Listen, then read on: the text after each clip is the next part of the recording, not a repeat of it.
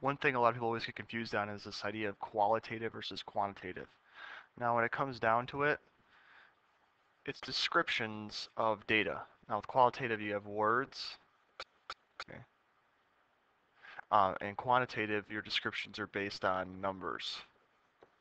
So, if you look at the data set described for the first question, it says which data set describes a situation that could be classified as qualitative. Now, with one, it says the ages. Okay. Ages are numbers, so that means that one is out. Test scores, again, would be quantitative, so it can't be two. And 4, height, is another measurement, so 4 is out. So favorite ice cream flavors, those could be vanilla, chocolate.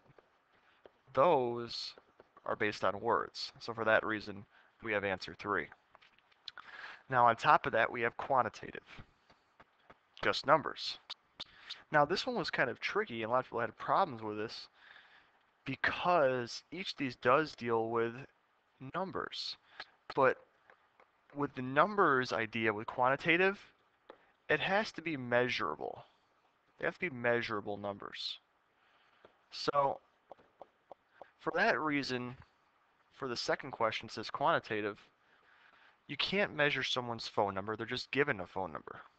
Okay? An address is also something given to you along with zip codes because they're all based on where you live. But 4 deals with time. Time is measurable.